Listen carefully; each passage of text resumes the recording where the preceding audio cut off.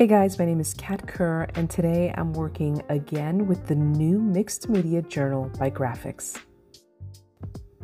Now, if you didn't watch my first video using this journal, make sure you check out that description below.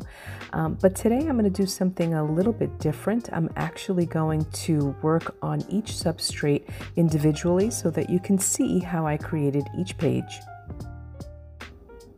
Now, what makes this journal so unique has to be the substrates.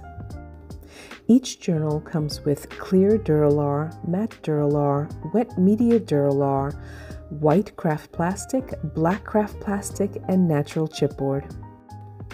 Now today I'm starting with clear Duralar, and if you're not familiar with this product, this is an ultra clear glossy surface.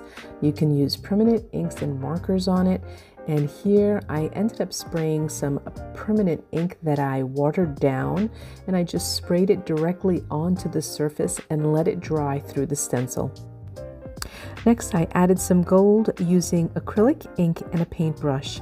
And then I added some book paper to the back of the page using double tack dry adhesive film.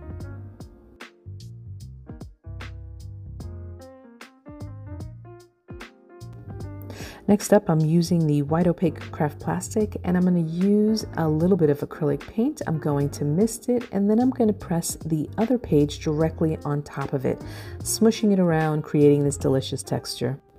Now, this is without a doubt my favorite technique when it comes to white craft plastic because the paint does not soak into the plastic, and so it easily slides around, creating this wonderful texture. Now, once that first layer dries, I take some black acrylic paint and some of my foam stamps, and I'm simply adding the design to the front of the page. Once that black acrylic paint dries, I take some of my acrylic markers and highlight some of the elements. And again, I'm adding some decorative paper to the back of the pages using the double tack dry adhesive sheets. Now, one of the best things about using a craft plastic or any plastic sheets as a substrate is that I don't have to worry about it ripping or tearing. This stuff is extremely durable, and so here I added some holes using a hole punch, and then I'm threading it with a sharp needle, adding different threads to create texture until I'm happy with the design. Now, I wanted to protect the threads on the back, and I also didn't want to see them, and so I decided to add a layer of the double tack dry adhesive film, and then I topped it with that second page of black craft plastic.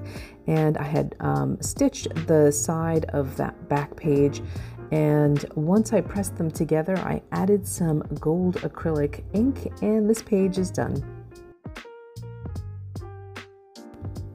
Next up, I'm using matte Duralar film, and there's something romantic about this film. I think it's because it's semi-translucent and it reminds me of weddings and love.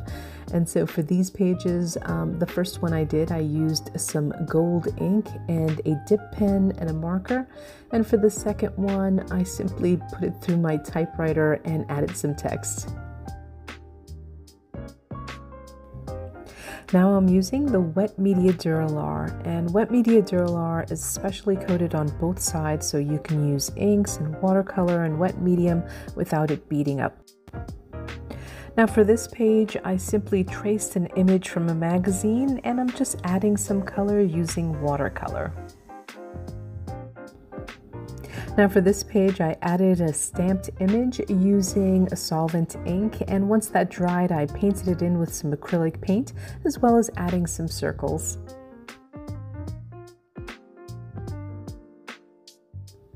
Now it's time to start on the chipboard, and because these are so much thicker, they're going to be the covers, the front and back cover. I first added some black gesso, and then I pulled out my mono printing plate. Now here I am just playing, adding some of my favorite colors, especially colors that I love on the black gesso.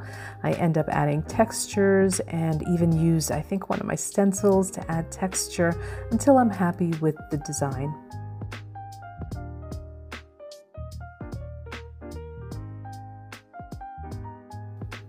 Next, I take some deep gold acrylic paint, roll it onto one of my foam stamps, and press it onto the front and back cover. Once that acrylic paint dries, I take a fine tip marker and just outline the design to help it pop a little bit. Now it's time for some finishing touches, and I pulled out an assortment of rub-ons and die cuts that I want to add to the journal. And an easy way to do that is I take a sheet of double tack dry adhesive film, I add all of my elements that I want to include in the journal, and remember that this is a sticky sheet, and so in order to get rid of the tackiness, I add some gold powder, and what that does is it creates a border around my image. And then when I'm ready to install it into the journal, I peel off that protective layer and apply it to my journal, and it's good to go. Now I finish up the journal by adding text using rub-ons or markers, and I make sure that the journal is cohesive by including the same elements throughout the entire journal.